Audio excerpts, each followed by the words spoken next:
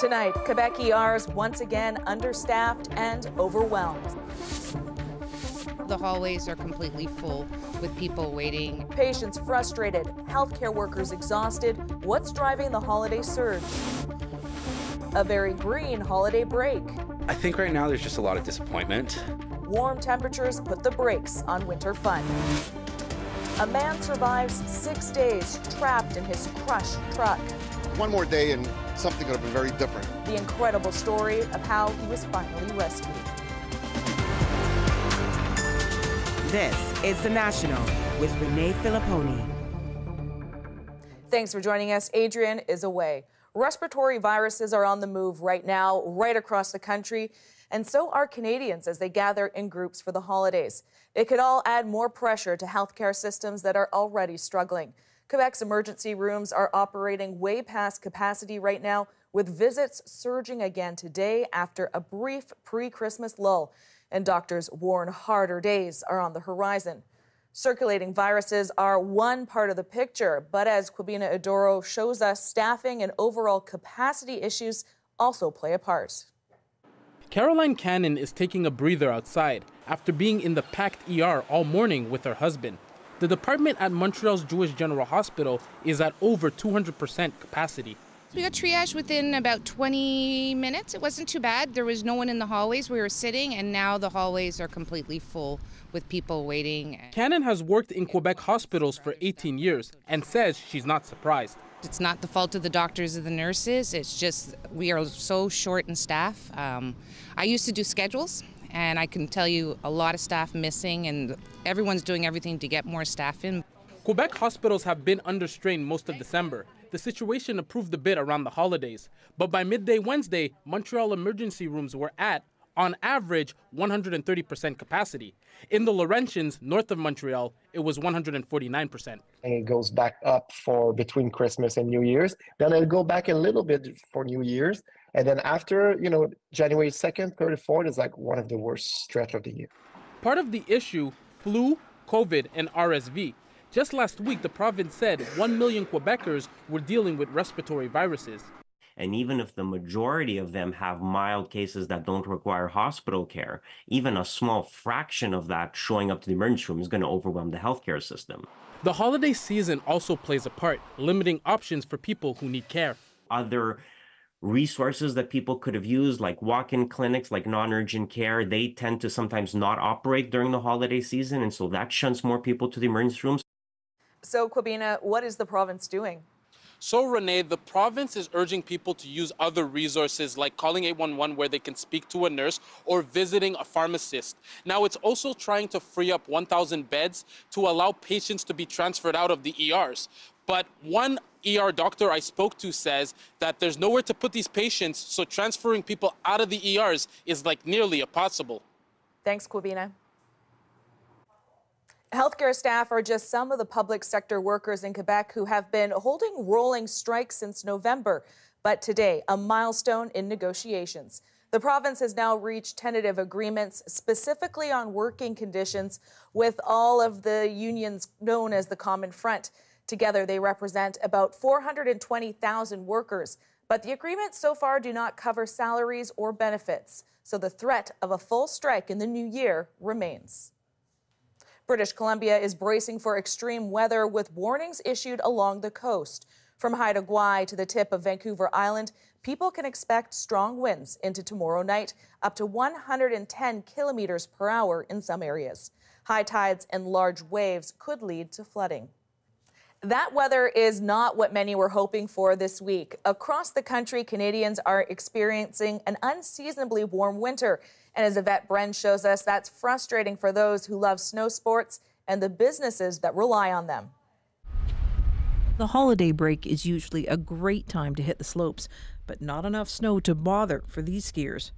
It used to be all beautiful with the snows and everything. Right now, no, it's just gravel. So we just decided not to. Snowboard sales here are slow despite discounts. I think right now there's just a lot of disappointment. We were a little impatient, and now it's time, and we don't really get to get out there, so it's a bummer. The El Nino weather pattern has warmed the west coast. We expected a lot more snow. We expected that to be frozen over to get the skates out, but it's still beautiful. But other parts of Canada are also unseasonably warm, making it difficult for businesses banking on winter weather. December is always a challenge with Mother Nature for us, but it seems to be getting harder and harder, and this year especially has been difficult. In Alberta last Friday, 10 temperature records were broken. At least 2 were 50 years old, according to Environment and Climate Change Canada. Some parts got close to 15 degrees Celsius. Well, absolutely. It's very unlike this time of the year when in Canada. I mean, we are the snowiest country in the world. We're the second coldest, and this is more like a Vancouver Christmas from coast to coast. It is absolutely, in many ways, shocking because it is national. So with slopes like this, a lot of people are checking the weather daily for any sign of new snow. I bought a 5-day pass to Whistler and I haven't used it yet, and a lot of people have done that. So I feel sorry for them, I really do. And I feel sorry for all the resorts and everything because, they're trying to make some money, right? And it's hard to make money when you don't have any snow. For now, all skiers can do is hope. Yvette Bren, CBC News, Vancouver. In Winnipeg, 4 teenagers are facing manslaughter charges after a shocking crime spree that left a 27-year-old man dead. Police say the victim was attacked on the sidewalk at around 2 in the morning by a group of boys between 14 and 16 years old. They say the teens beat him with a rifle and stabbed him. Police say the group also robbed and assaulted 3 teenagers and then attacked a driver while trying to steal his car. Police are still searching for 2 more suspects, aged 14 and 15. The New York Times is launching a legal battle over artificial intelligence. The lawsuit accuses OpenAI and Microsoft of using articles published by the Times without permission. This case is part of a bigger push to make tech companies pay for content used to train chatbots, including ChatGPT. And as Anis Hadari explains, this fight could have big implications for the future of AI. Millions of news articles claimed to cause billions of dollars in damages. The New York Times, the first major American media company to sue tech giant Microsoft and the company it funds, OpenAI, creator of ChatGPT. The Times claims the company's trained artificial intelligence by using its news articles without paying for them.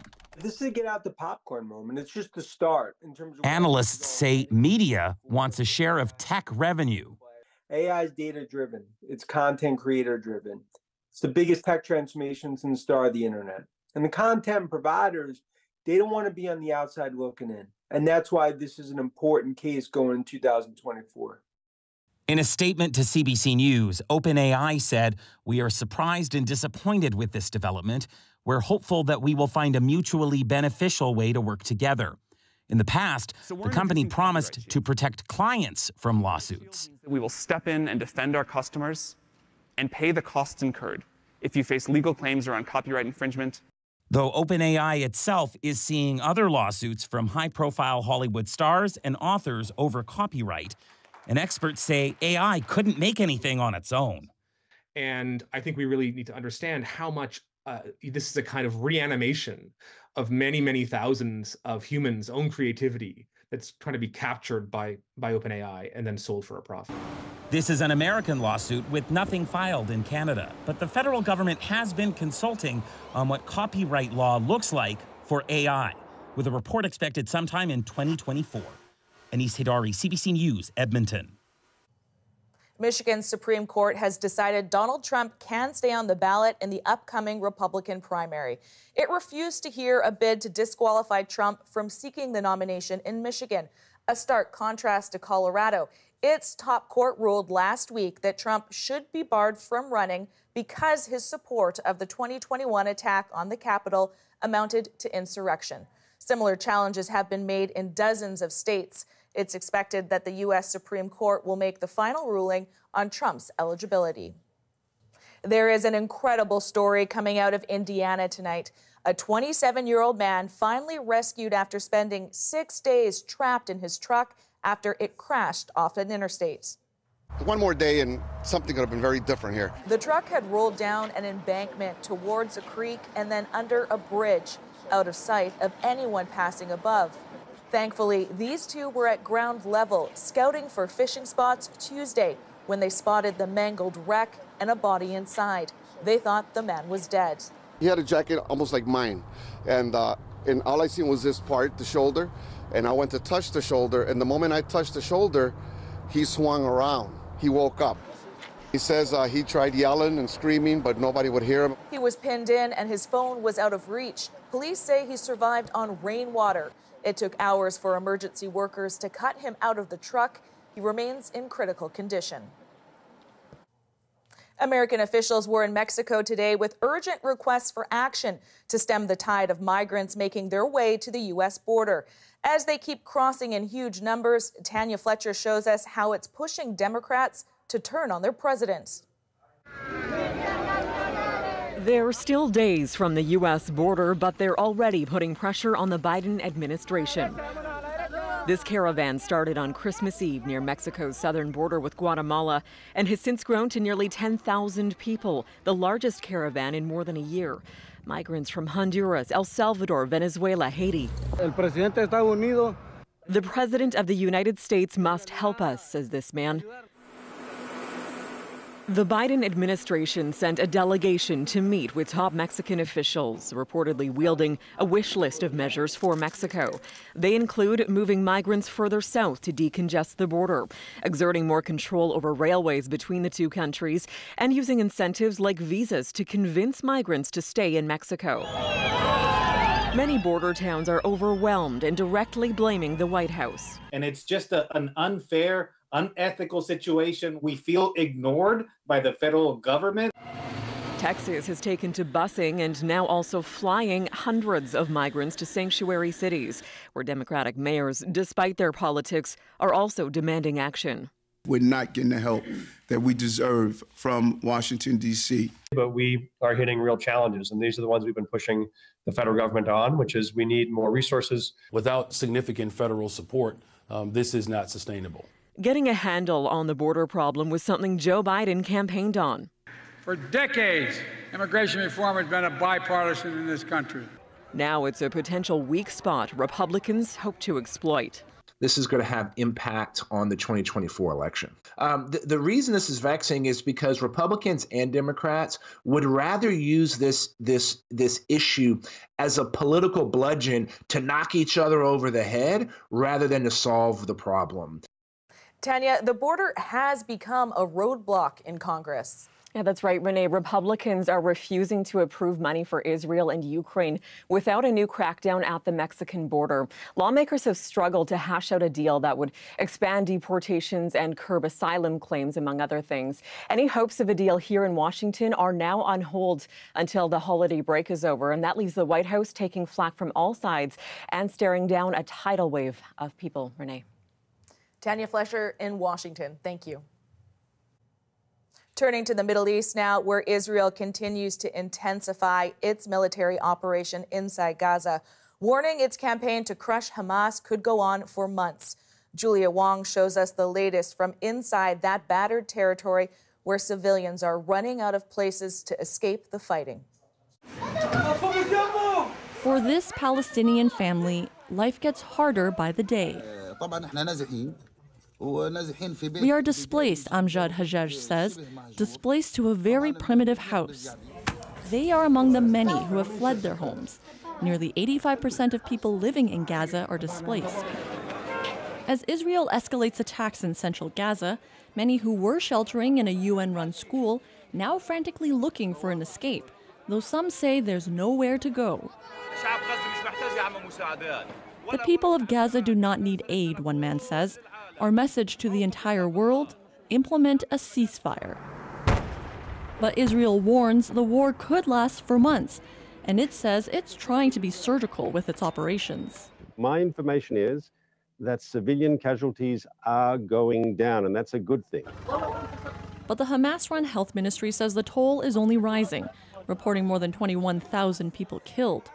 The conflict has drawn the ire of Mahmoud Abbas, the president of the Palestinian Authority which governs the West Bank, in his first interview since the war started. What's happening to the Palestinian people on the ground is more than a catastrophe and more than a genocide, he says. Israel maintains its objective is to free the hostages in Gaza and defeat Hamas, and calls the loss of civilian life in the crossfire tragic. And with the WHO saying more than half of Gaza's hospitals are not functioning, this international team of doctors says more medical help is needed. The Gaza Strip needs include surgeons, care for trauma patients, intensive care units, and surgical specialties, a spokesperson for an Islamic charity says. There are reports U.S. Secretary of State Antony Blinken will visit the Middle East again next week, his 4th trip since the conflict started. Washington has been pressing Israel to scale down its assault and take a more targeted approach. Julia Wong, CBC News, London. Sad news from the film world. Respected South Korean actor Lee Sun-kyun, star of the Oscar-winning film Parasite, has been found dead after an apparent suicide.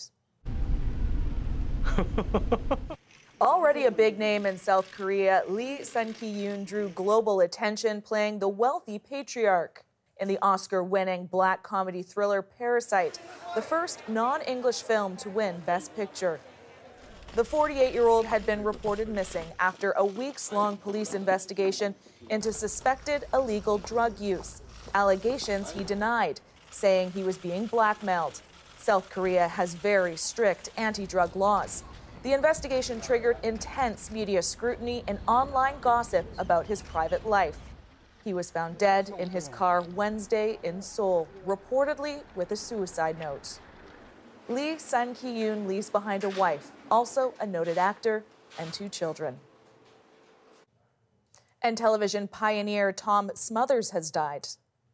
Our government is asking us as citizens, good citizens, to refrain from traveling to foreign lands. Okay, all you guys in Vietnam, come on home.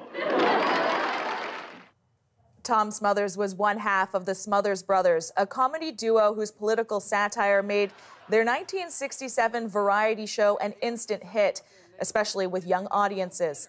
Brothers Tom and Dick made biting comments on the Vietnam War and hosted subversive bands. CBS first censored the show, then canceled it in its 3rd season, though it was still popular. I feel if television in the United States isn't opened up, it'd be the easiest way for the country to become totalitarian by the control of the media. Their defiance of network censors earned the brothers a place in history, but they never again achieved such success or influence. Tom Smothers died at age 86 after being treated for cancer. He is survived by his brother. Some electric vehicle owners are facing a major hurdle to charge their cars. Park the car, charge it, and walk home, about a 15-minute walk from here. What's stopping condos from installing more chargers? A common animal is posing a major threat in Mumbai. Where I stay, there are a lot of pigeons. How pigeons can be a danger to your health.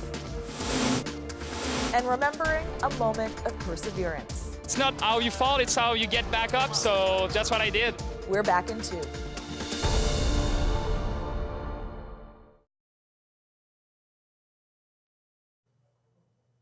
As the Canadian government tries to phase out gas-powered vehicles, getting more electric cars produced is just one part of the puzzle. Drivers need somewhere to charge those cars, especially difficult for some condo dwellers.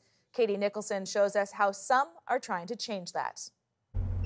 When Claude Michon needs to juice up his EV, he has to drive it to this public charging station.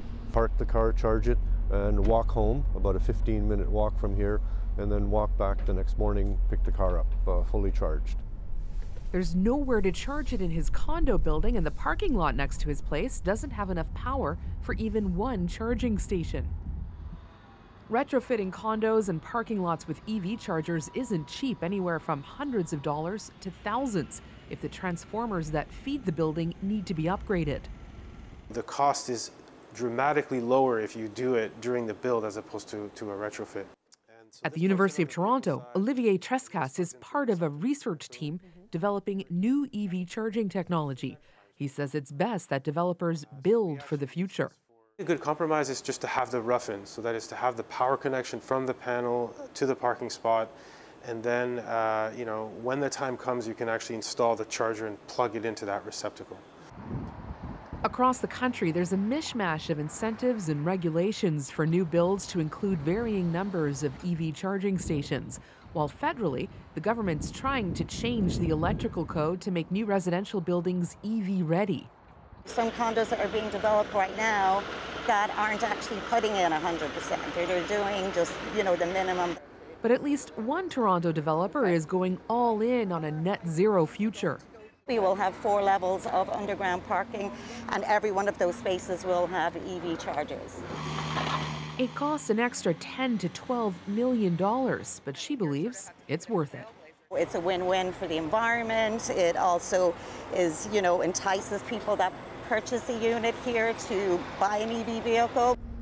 A feature that really would have helped Claude Michon out. That would be an excellent idea, yes. And saved him all these trips back and forth. Katie Nicholson, CBC News, Toronto. As EVs cut emissions, a group of BC researchers is working on a potentially game-changing way to store them. Julia Wong shows us their plan to sequester carbon dioxide below the seafloor. The climate impacts have to be addressed. For Kate Moran, the fight to bring down emissions means conquering a new frontier, the ocean. The ocean has the biggest capacity, including the ocean basalt, to actually help us with removing CO2 from the atmosphere. The Solid Carbon Project is the first of its kind in Canada, years in the making.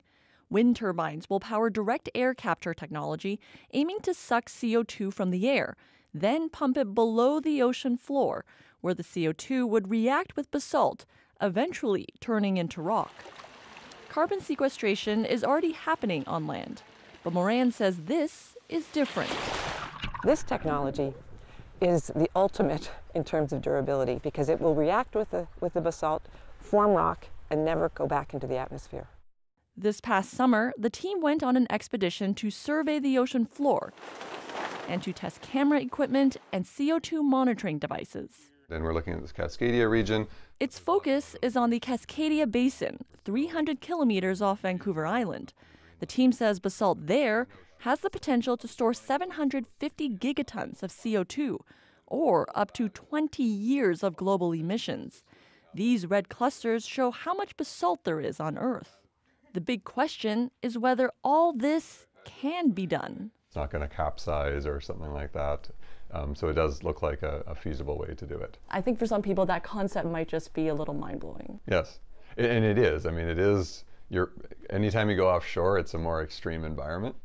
Moran sees this project as necessary to help save the planet. My view is that innovation doesn't happen without perseverance.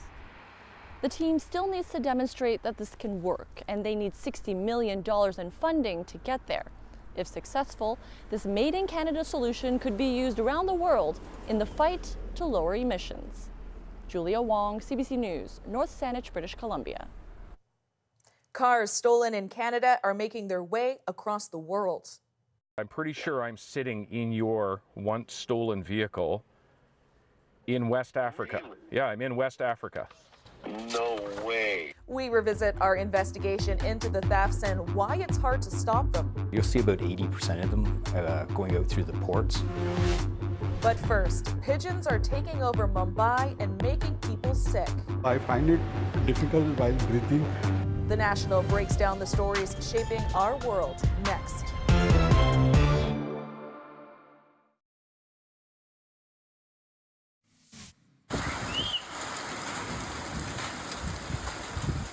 Severe storms pummeled parts of Australia's east coast over Christmas and Boxing Day. Hail was so heavy at times it looked like snow. Powerful winds tore the roofs off buildings and toppled trees. 2 women were swept away by floodwaters. At least 10 people have died. Thousands are still without power. A painful lung disorder is on the rise in Mumbai. The chronic disease is linked to the city's rising pigeon population. Public health officials are warning residents not to feed the birds. But as Salima Shivji shows us, many are reluctant to stop. A common sight in Mumbai. Pigeons at every turn, along with those feeding them. A seemingly innocuous pastime that's fueling a health emergency. Okay, good. This pulmonologist is seeing more patients walk through his door with hypersensitivity pneumonitis, a severe inflammation of the lungs that in the worst cases requires an oxygen supply 24/7 or a transplant. So there are more than 300 reasons to get this hypersensitive pneumonia. Pigeons is one of them. Okay. Most important thing, this is the most common cause of the disease in our country. It comes from pigeon poo, which has fungi that when inhaled over a sustained period can be deadly. Mumbai's doctors have tracked a 5-fold increase in cases of the disease as the city's pigeon population has exploded. And then patient points out so that this may be a possibility. Dr. Prabhu Desai says he's forced to hand out an information chart because patients often don't know that pigeons are the culprit. Because they are very stubborn birds, you can say. They don't go. Patients like Namrata Trivedi, who's relieved to finally be back at work after years of steroids and rehab to suppress her symptoms. When I was first diagnosed, the x-rays showed an entire black patch across my lungs. I was told I had only 3 years to live, she says, all because I used to feed the pigeons. I had no idea. Cases are so high here in Mumbai because it's the perfect breeding ground for pigeons. Dense with so many apartment buildings and a tradition of feeding the birds for religious reasons like washing away your sins, that's hard to break. That tradition irks Prakash Punjabi as he goes through the exercises that help control his chronic condition. He needs oxygen to get him through the session. It's very difficult. Normally, when you walk, so I find it difficult while breathing through nose. Punjabi suspects he got the disease when he spent so much time at home during the pandemic, but he also frequently sees others feeding the pigeons. You can't ban or anything, you can't do anything. Only you have to be very cautious. Technically, there are fines against feeding pigeons outside of designated areas, but that bylaw is rarely enforced. It's left up to doctors to plead with the people of Mumbai. Don't feed the birds. Salima Shivji, CBC News, Mumbai. Now let's break down the news shaping our world. When a car is stolen in Canada, there's a very good chance it will end up in Ghana. David Common found that out firsthand when he traveled to the African country to chase down red-hot vehicles being resold. Tonight, once again, he breaks down the workings of a vast criminal network and finds out what can be done to deter those thieves. There we go. Here's an ownership. North York, Ontario. We're in West Africa. Yep. What could I see? There's the original Quebec license plate. Every one of these vehicles ripped off and shipped out. All right. This is stolen from? Canada. From Canada? Yes. Ending up sold abroad in places like Ghana. And how many Canadian cars have you seized that are just in this lot? For the 2 months, I think we've seized more than 40 cars. There are clues to the original owners, from stickers to a snow brush. Oh, even better. Canadian flag. And in one car, a phone number for the original owner, Len Green of Toronto. I'm gonna phone him. Might be too early for a phone call, or maybe looking at a number they don't recognize. Hello? Hi, is that Leonard? Yeah. Leonard, this is gonna sound like a really weird call. My name is David Common. I'm calling from CBC News. We're doing an investigation into stolen vehicles, and I'm pretty sure I'm sitting in your once stolen vehicle in West Africa. Yeah, I'm in West Africa. No way. Yeah. Yeah. Do you mind if I FaceTime you? I don't mind at all. Does this look like your car? That's it. That's it. It was stolen September, October of last year. And what happened?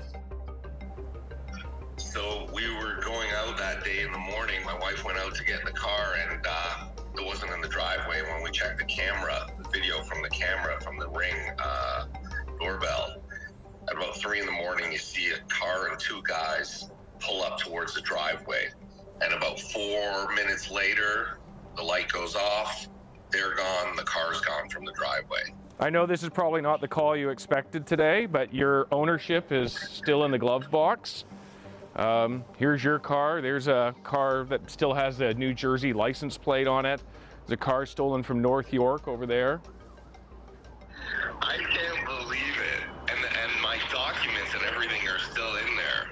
Yeah. That is crazy. Crazy indeed, but Len is hardly alone. Eastbound 47, about 190, 200. Auto theft in Canada has never been this bad. High-speed chases, home invasions, violent carjackings, but rarely do the bad guys get caught. Last year, they stole 27,000 cars from the Greater Toronto and Hamilton area alone, one every 17 minutes. A large portion of them are actually leaving the country. You'll see about 80% of them going out through the ports.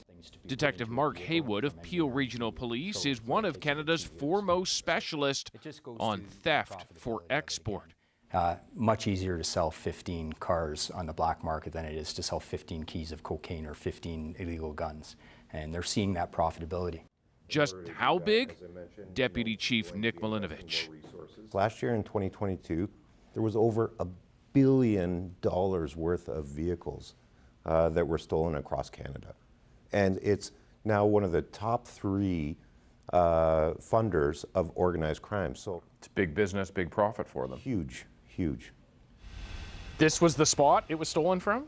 In Oakville, Ontario. It was parked right here. We arrived home from Greg and Lynn Gannett became just the latest of their neighbors to be targeted. We walked outside and the car was not there. They just drove it away, basically. Like it was amazing, actually, how quickly they were able to steal it. So smoothly, the thieves only barely triggered this motion capture camera. When police arrived, they told them the car's gone forever.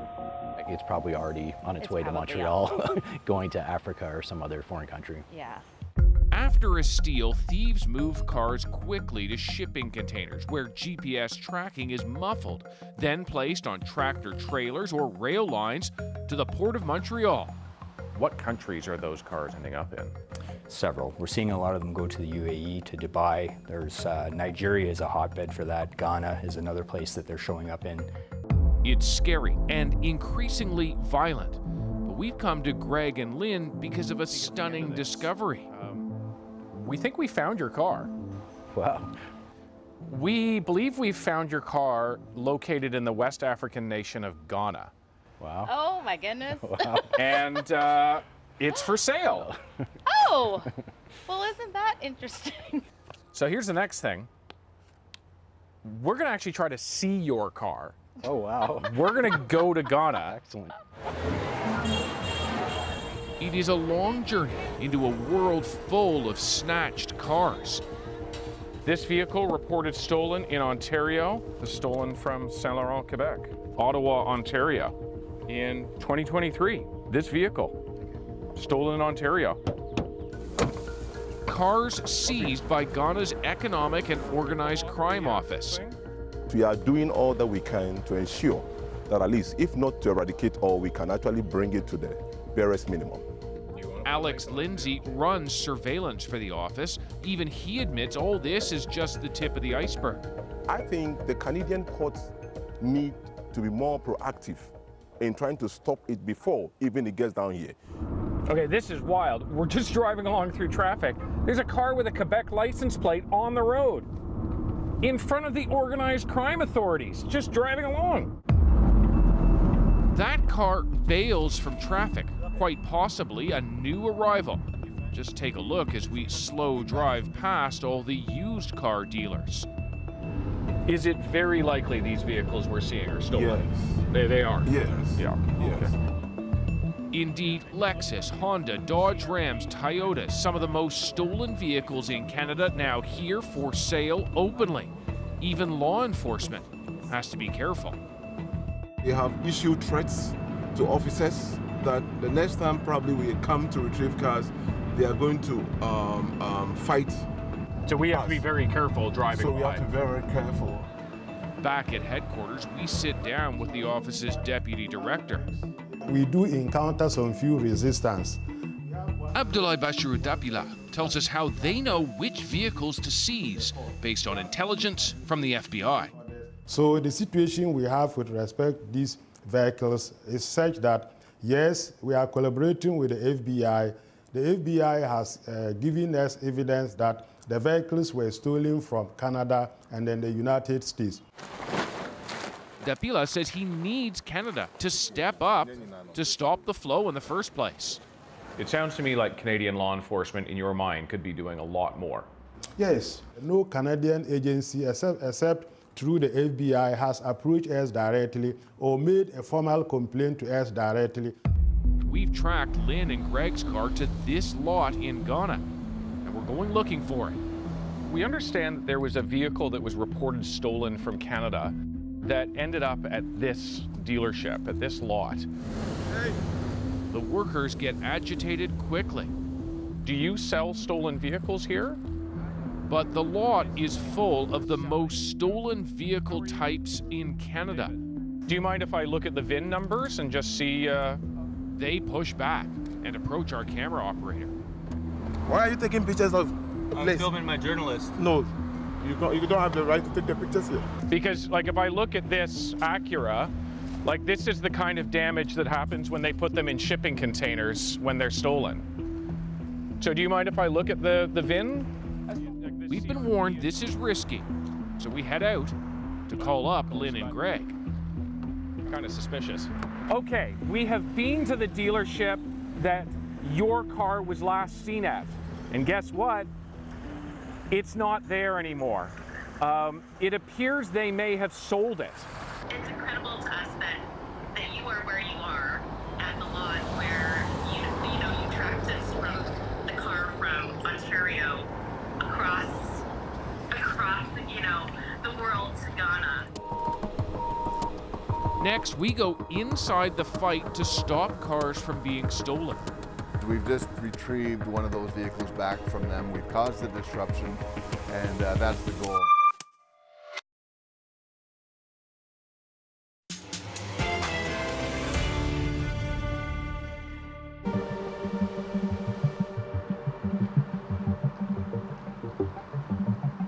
This ship has just come into port in Montreal, loaded with stolen cars being returned to Canada, intercepted by authorities in Malta halfway through their voyage.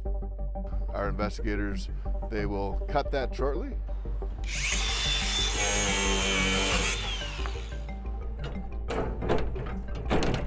The Range Rover by Land Rover is the first vehicle. A shopping list of the most stolen vehicles. Looks like they've taken care and it's in good shape. Again, really push button start, SUV or pickup truck are really the targeted vehicles, and that's the theme that we're seeing here as well. Investigator Brian Gast works with the Equite Association. It works to reduce the massive claims member insurance companies now face from ballooning auto theft. The first thing that comes to my mind, the crisis that's happening in Ontario and Quebec, is we've just retrieved one of those vehicles back from them. We've caused the disruption, and that's the goal. Plus, there are clues here. Out of the shipping containers, vehicles get a more forensic examination. So we're just looking at any of the damage that they made to steal the vehicle, looking to see how the vehicle was stolen. This was an onboard diagnostic port attack, or OBD. They remove that part to get access to the computer of the vehicle to reprogram the key. So it's a reprogramming theft. And then we have relay attacks, where you have somebody at the front doorbell or in front of your residence with what looks to be an antenna. They're trying to intercept the radio frequency between that key fob and the vehicle. Okay. So how many times has your car been stolen? 3 times. Over how long? We originally met Natalie Cara after the first theft. Here it is, a suspected relay attack in her driveway at home. The car was recovered thanks to a GPS system on board. Months later, she looked out the window at work. Here. And you're watching them steal your car from that window. Yeah, correct. She told 3 men, 1 getaway car, and Natalie confronts them. I'm looking and I'm like, no! And I'm coming out and yelling at them. I'm like, what are you guys doing? And they got afraid. So one of the guy went into the car, and I was face to face, like you and I. Like this close. This close, even closer. And then I said, and all hood, black jeans, hood, and then the mask. And then he said, sorry. He said, sorry, jumped in the car, and then off they went. Looking at the damage, this is the newest form of theft. Under that damaged wheel well is the CAN bus. Thieves connect to a port there and can quickly unlock and start the car. It's a weak point. Yeah. And I asked Lexus what they're doing about this, and they're working on it. We hear that from a lot of automakers. Yeah, they're working on it. Well, Natalie's story isn't over yet. She brings her car here for repairs, but her in-car GPS system then alerts her the car's on the move. And an hour later, I got the manager of Lexus calling me and saying, you know, your car got stolen overnight. But it's this car. Yeah. Recovered again. Thanks to the GPS system the thieves failed to deactivate. You know, the reward's very high and the risk is very low. We have anecdotal stories of people who have stolen cars, walked out of court, and stolen another car in the same parking lot. So, you know, the risk there is not what it needs to be. How good a job do we do in Canada combating auto theft? I don't think we do a very good job. Michael Rotha represents leasing and finance companies who are urging widespread action now. In the last 5 years, there's been a 300% increase in auto theft in the GTA. 300%? 300%.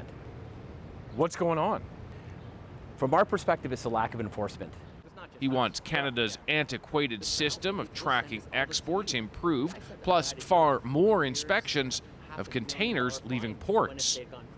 And then obviously resourcing Canada Border Services so they have more agents. In some ports they have maybe 1 or 2 people that are tasked with this, and also more scanners for the containers as they go out. We've become a global donor in stolen vehicles. When you compare certain brands, there's more cars being stolen in Canada than there are being in the US. Given that they're 10 times the size, that gives you the sense of the magnitude of this issue. There is an element for industry, the auto industry, to play in the issue of auto thefts. Making it harder to steal. Absolutely. I think consumers really need to do their due diligence. Vote with your dollars is a very, very simple concept, right? We look at safety ratings, we look at performance stats, we look at, you know, the style of vehicle. Included in that conversation should be the security of that vehicle and your ability to prevent it being stolen. When David Common first brought you that story back in September, it got a lot of attention from CBC viewers, but also in several other countries where news outlets reported on what we found. That includes the media in Ghana. Next, a Canadian athlete's gold medal tumble. That's what defines me. I fall, I get back up. Our favorite moment that falls to number 5. Next.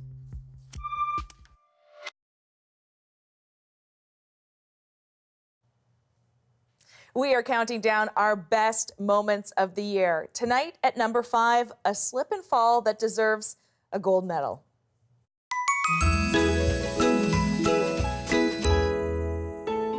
You know, it's not how you fall, it's how you get back up. The Ghanaian's pulling away, the Canadian. I mean, I was all out since like 500 till the end, so I was just like going through every obstacle as fast as I could. De Gagna has got this. And the last one I had like just a little slip. Oh, there is a major incident. De Gagna slips. Just a little technical difficulty. This was the moment. It all went horribly awry though. Tried to step on the top of the steeple of the water jump. came crashing down. But I think that's what defines me. I fall, I get back up. But he recovers. He's so far ahead. You know, it's not how you fall, it's how you get back up, so that's what I did. What a recovery from the Canadian. Has the luxury to slip and fall and still romp his way to gold in glory for Canada. Beautifully. What an uplifting moment of perseverance and inspiration. And aside from being a talented athlete, Jean-Simon is also in medical school studying immunology with the hope of being a doctor. Thank you for being with us. You can watch anywhere, anytime on the free CBC News app and subscribe to the National's YouTube channel. I'm Renee Filipponi. Take care.